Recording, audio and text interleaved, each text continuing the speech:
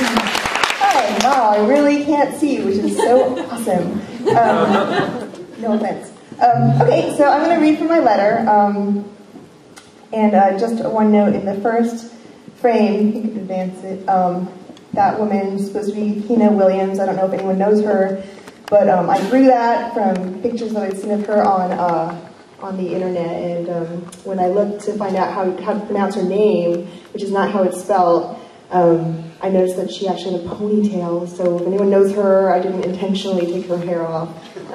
Anyway, here goes.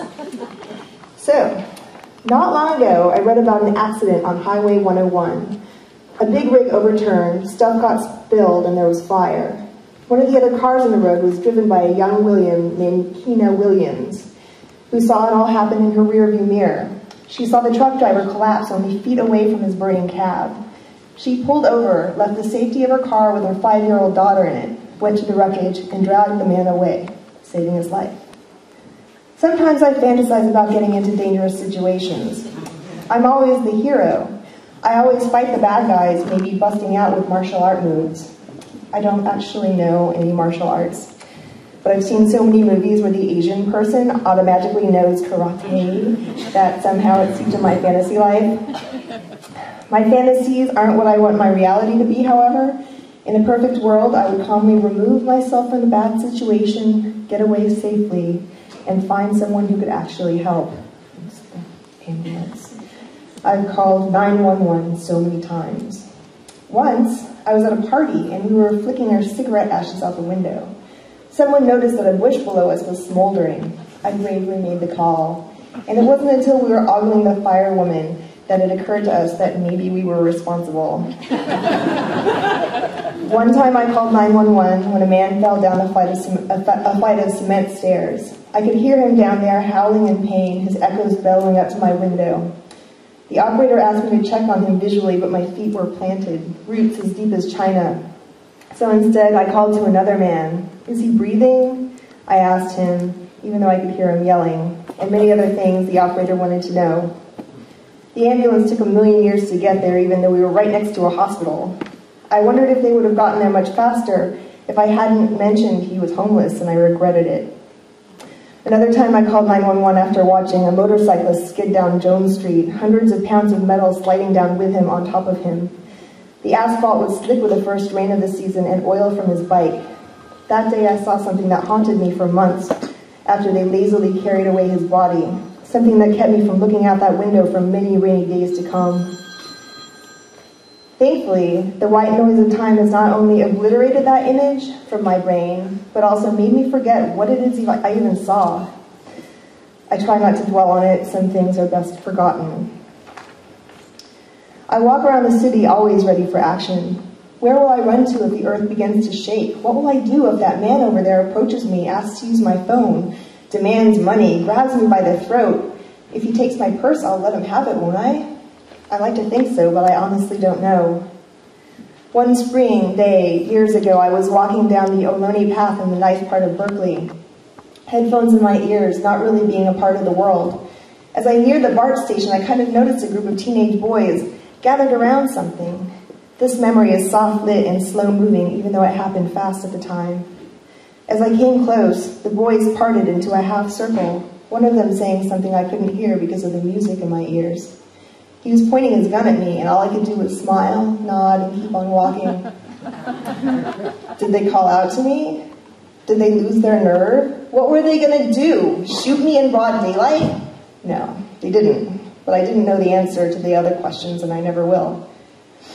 The reality of the situation didn't hit me until I was underground waiting for my train. Suddenly the air left my body, a ton of emotional bricks smashing my lungs and telling me to move back to the city. Because it's so much safer here, right? Looking back on this is so disconcerting. There had been no split second to make a decision. My reaction just was. Peering back at that memory is like watching a stranger. I have no idea what she was thinking, if she was being tough or stupid. I wonder if that's how Tina Williams feels. Does she look back at her actions and wonder who that gal was that dragged that man to safety? Here's another memory. The 1989 Loma Prieta earthquake. I was working in a little sweatshop in a rickety Sausalito pier with 3 other teenage girls. We pressed vinyl wallets, burning hot plastic college logos onto them, the chemicals searing our already drug-damaged brains. I thought it was funny that us high school dropouts carried cheap wallets that said Yale and Harvard. My shift was almost over and I was riveting the last wallets in my batch when the tiny wooden hut, filled with heavy metal equipment, started jolting back and forth. The skin chick and the hippie girl hugged and cried, standing in the middle of the room. My friend, who used to be a Girl Scout but now dated skinheads who treated her badly, ran with me to the door like we'd been taught, filled with gleeful adrenaline. Once the world stopped shaking, my boyfriend tore around the corner to save us, but we were too busy laughing to appreciate his valor. "I was worried about you," he said, and kissed my forehead, as if I were 16 and still a child with no concept of danger. Oh, right, I was. But things change, and we lose our nerve, or at least I did. 15 years down the line, I was on the 26th floor of a luxury hotel in Tokyo, yelling at my abusive boyfriend, or about to. It was one of those apocalyptic fights where I thought my brain was going to fly in my skull from all the rage, so when the world started to sway, I thought it was my doing. Weird, huh? It wasn't until I noticed the clack of the lamp's cord swaying that I realized what we were in the middle of. In an instant, my life's camera zoomed in, and the background pulled away like at a pivotal moment in a horror flick. All of a sudden, my priorities were clear, and I knew where this man fit in the scale of things. I could feel the physical distance, inch by inch, between myself and the love of my life, who happened to be my little black cat in San Francisco, waiting for me to come home. The boyfriend and I stopped fighting for the time being, but that earth-shattering moment didn't break any new ground. I was no hero. In fact, I spent the rest of that trip staving off panic attacks. I wouldn't feel right for a long time, even with Kitty back in my arms to save me. That's us being reunited. It took me way too long to remove myself from the situation with the abusive boyfriend, to pull myself from that burning vehicle. That time I was paralyzed. Sometimes the danger is just too overwhelming.